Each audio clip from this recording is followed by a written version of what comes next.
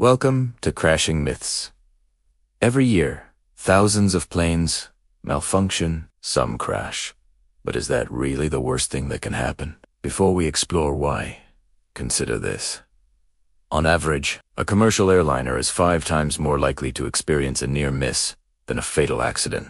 Now, let's delve into the presentation. Mechanical failures, human error, and environmental influences are just some of the factors that can cause a plane to malfunction. But have you ever heard of a friendly act of vandalism? In 2015, a British Airways jet was preparing for takeoff when a passenger jokingly put their headphones in the wrong seat. This caused a malfunction in the electronic system, forcing the pilots to abort the flight. But these incidents are rare. In fact, 95% of plane malfunctions are caused by one of 3 factors: mechanical failure, human error, or a bird strike. So to answer the question, no. Crashing is not the worst thing that can happen to a plane. That title goes to a malfunction caused by a simple prank. That's all for today. Don't forget to like this video, comment below with your thoughts on plane safety, and subscribe for more.